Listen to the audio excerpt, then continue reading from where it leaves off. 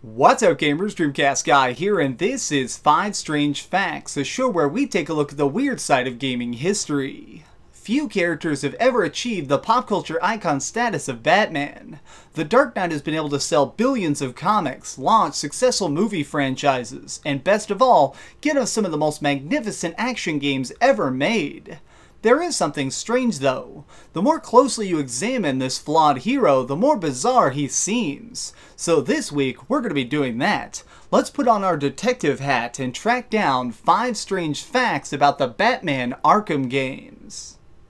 Number 5. The Cape of Time. Sometimes, the smallest detail can make the biggest difference. When you're building a complex world with a huge cast of villains and a giant map, you need to make sure everything fits together perfectly or could leave the overall experience feeling incomplete. The designers working on Arkham Asylum figured this out early and wanted to make sure every facet of the game was exceptional. One part of Batman that is often overlooked is his almost magical cape. This billowing piece of cloth not only looks cool, but serves as a way for him to fly, stun enemies, and help him blend in with the shadows during stealth. The brilliant animation of his cape in these games isn't an accident. It all comes down to one man who spent 2 years just working on that. While other people may just see this as a simple piece of clothing, Rocksteady Studios took his fancy dark flaps very seriously, creating over 200 ways for it to move during combat and exploration. Imagine being that dude and dedicating such a large part of your life to staring at Batman's backside.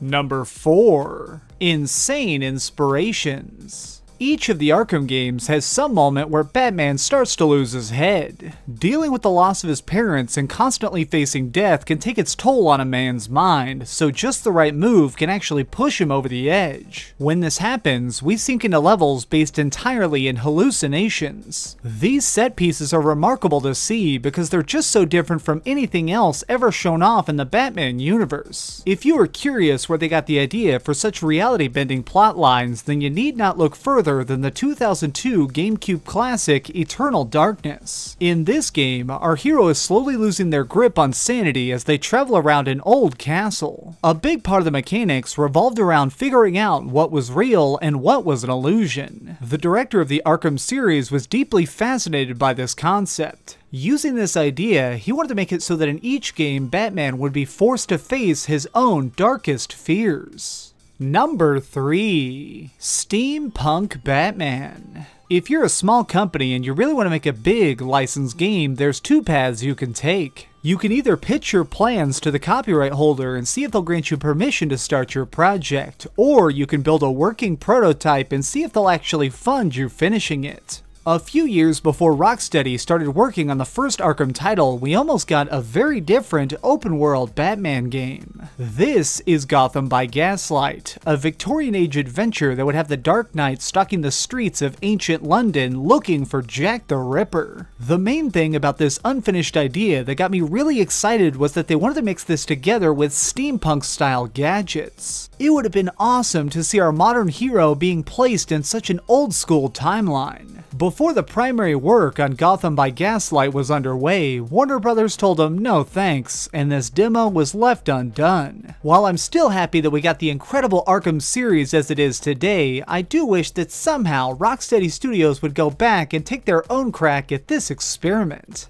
Number 2. Hints of the future. Lining up projects ahead of time is always a smart move. However, what's a bit harder is laying out sequels before your first game is even done, and yet Rocksteady Studios managed to do this in a big way. Players discovered that after beating Arkham Asylum, you could go into Warden Sharp's office, go to the back wall, and cover an explosive gel to break it open. This reveals a secret room with a full map of Gotham City and key locations marked on it. They clearly had major chunks of Arkham City already designed before they were even done working on Arkham Asylum. But wait, things get a bit weirder from here. In Arkham City, you can find a small boat hidden offshore. If you fly to it, there's a door that can be hacked. Using the password City of Terror, you can find containers filled with fear toxin, a thug who dies from the poison, and even Scarecrow's mask. This means that they already had him picked as the main villain for Arkham Knight, even though they wouldn't begin production on that project for years. All of this on its own is fantastic, but the coolest thing of all is this. While exploring the streets of Gotham in Arkham Knight, you can discover posters that refer to Superman and Metropolis. You can even get a voicemail from Lex Luthor himself. I think it's safe to say that our next adventure with the Dark Knight could be set far, far away. Number 1. Batman's Dance Party. Rhythm is something woven into the very heart of the Arkham franchise. When the Caped Crusader fights, it's as fluid as watching ballet. The combat system makes it possible to take out groups of enemies with a single flawless combo. What if I told you that this clever feature was actually the original backbone for the entire series itself? The earliest version of this game was built around the rough concept of being a music-style action title. Essentially, they wanted Batman to sneak around and engage foes in almost Guitar Hero-like dance battles. There would be buttons that slide down the screen and you press them right as they landed on each foe. Tapping things at just the right time could lead to multipliers, improving your points and dealing more damage. It's surreal to think of the free-flow combat system having evolved from something so bizarre, but I guess really it does make sense. This unique gameplay mechanic helped launch Arkham into a massive series, all because they wanted to see Batman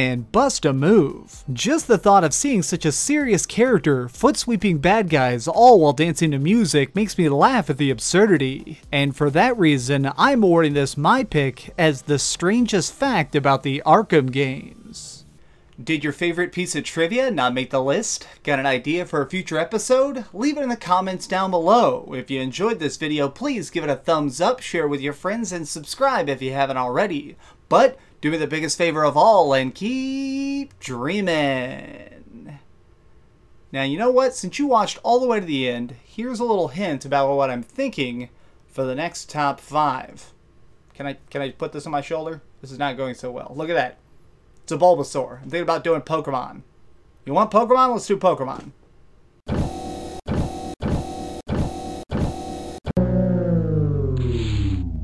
Thanks so much for watching. If you liked this video, maybe check out my last video. Please subscribe, and if you want, share this somewhere with your friends.